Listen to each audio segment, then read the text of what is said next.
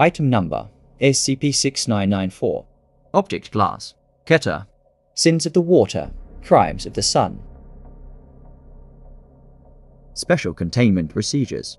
SCP-6994 is to be contained in a large aquatic containment cell filled with 33 ppm salinity seawater. No recreation, comfort, or non-essential sustenance is to be given to SCP-6994 under any circumstances. Any SCP-699 instances showing perceived resistance or malice towards Foundation staff should be executed immediately. Display archived procedures. SCP-699-X is to be monitored in its natural habitat. Members of TF-7 Kings of Crabs are to stop and redirect any fishing or commercial vessels attempting to enter the area.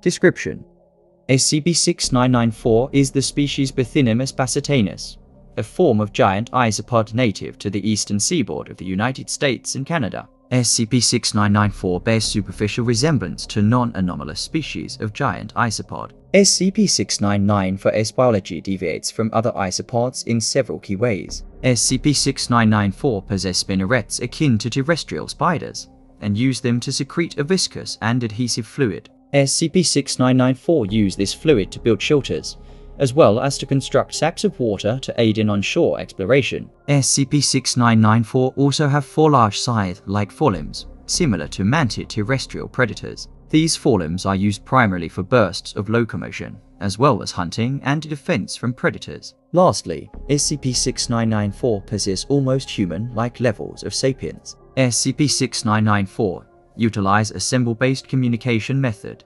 consisting of both written pictograms and in-person symbols, and pantomime using their forelimbs. Addendum 1. During construction on a more permanent on-site holding cell for SCP-6994, new fossil records were found in the seafloor surrounding SCP-699-4's habitat. Such records indicated that SCP-6994 was non-anomalous, and merely an evolutionary relative of traditional aquatic isopods. These findings were considered dubious by head researcher Geraldo Bannock, who ordered further research on the subject. A pair of divers captured and vivisected an instance of SCP-6994 to ascertain its biological makeup. DNA samples and physical similarities showed SCP-6994 was a direct evolution of ancient isopods, and it was deemed non-anomalous and reclassified as SCP-699-X. Incident Report. On July 17, 2020, 4 swimmers were reported missing at Salisbury Beach, Massachusetts. Following a further search, SCP-6994 spinneret threads were located along with tracks leading to a SCP-6994 constructed cave approximately 700 meters offshore. The swimmers' bodies were found inside, vivisected via SCP-699-4's forelimbs and killed in a manner suggesting care and possible curiosity. Methods used by SCP-6994 appear identical to those used by Foundation agents during their initial dissection. Addendum 2. On May 8, 2021, Geraldo Bannock classified SCP-6994 to Keter, citing previously unseen evidence regarding the evolution of SCP-6994. Following this, more stringent containment procedures were enacted, involving frequent cullings and transfer to on-site containment.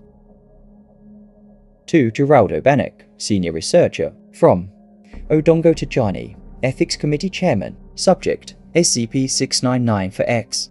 Dr. Bannock, as Ethics Committee Chairman, I know that separating emotions from your work is difficult, but this is too far. SCP-6994 is non-anomalous, and to treat it as a threat for personal reasons is both dishonest and morally reprehensible. I know it's hard, but what you're doing is wrong. We've seen the documents you've put forward. The forged crash reports, the dubious containment breaches, the terrible things that these isopods have clearly never done. You want so badly for them to be some X-game monsters, Geraldo, but they're not. They're just bugs. Bugs that killed people, sure. Bugs that killed someone who you care about. But they're just bugs. We've all made sacrifices. I know your daughter was on the beach that day, but when we take it out on the anomalies, it's too far. We secure and contain the anomalies, but we must also protect them. I am moving to reclassify SCP-6994 back to EX.